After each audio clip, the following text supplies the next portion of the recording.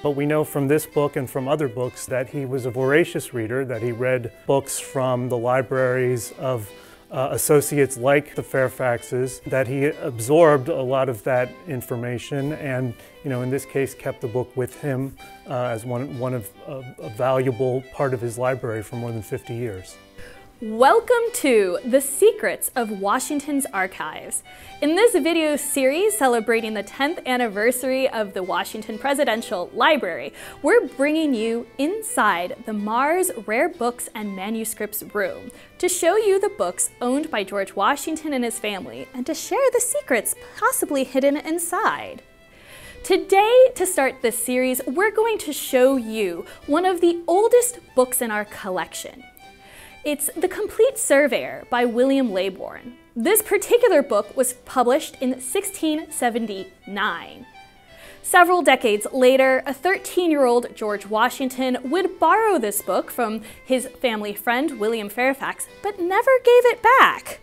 Here today to perhaps discuss why Washington never returned this book is Dr. Dana Stefanelli, Special Collections Curator here at the Washington Presidential Library. He's the man responsible for all of the books, manuscripts, and maps contained inside these very rooms. So thank you so much, Dana, for joining us today. Thank you, Anne. It's my pleasure.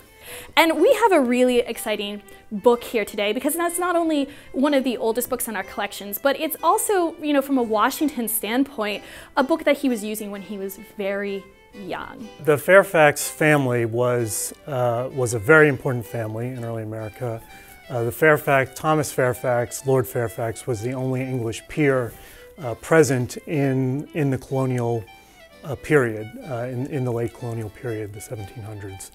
And Washington lived nearby the Fairfax family, and Washington's older brother Lawrence married into the Fairfax family, and George became very good friends with William Fairfax, the cousin of Thomas Lord Fairfax, and with his son, George William Fairfax, and had a close relationship with George William and his wife, Sally. For George Washington, who was sort of a younger son of an important family, he was not destined to inherit the family's estate, so he had to sort of make his own way in the world and his own fortune, and surveying was a form of skilled labor by which someone of perhaps middling status could advance themselves in society, or in Washington's case, make his own fortune in the world.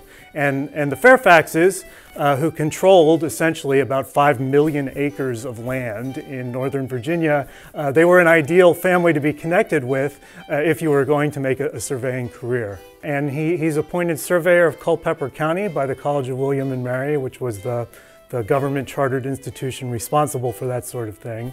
And his first survey is in Culpeper County, but after that he goes on to other places and surveys a great deal of the Fairfax lands. So Washington's father passed when he was 11 years old, and other than a private tutor, Washington's formal education pretty much ended at that point. But he's borrowing this book when he turns 13, and we know that he is using other books throughout his teen years as well for education. Well, we know that he was an autodidact, that he was self-taught in most ways, beyond basic reading, writing, and arithmetic. And that he had a curious mind, that he was interested in a lot of topics. Yes, so The Complete Surveyor, the title of course is referring to the fact that this is a textbook teaching people how to survey or make maps. Washington is using this book as young as age 13. We know between ages 13 and 16 he's reading other books on surveying, and he becomes a surveyor at age 17. So this seems to be a pretty crucial part of his education. And this book contains marginalia. And when we talk about marginalia, what we mean is the writing that people put into their books that isn't printed on the pages. Now, this marginalia appears to be of mathematical exercises. Is there any way to tell if it's Washington's or not? There is some similarity in some of the writing to George Washington's other writings from this early period. Washington's writing in his younger years, these teenage years, is different from the much more familiar writing of his later adulthood. And it does appear that some of it may be Washington's writing, or is likely Washington's writing, and some of it certainly is not. his writing. Washington did not have a reputation for writing. I mean, he did not write in a lot of his books, which feeds into this reputation of him not being well learned.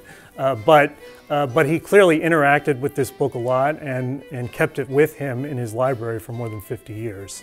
And if you want to learn more about Washington's career as a surveyor, including some of the surveys that he made that are currently held here at Mount Vernon, be sure to check out the podcast companion, The Secrets of Washington's Archives, available wherever you download your favorite podcasts.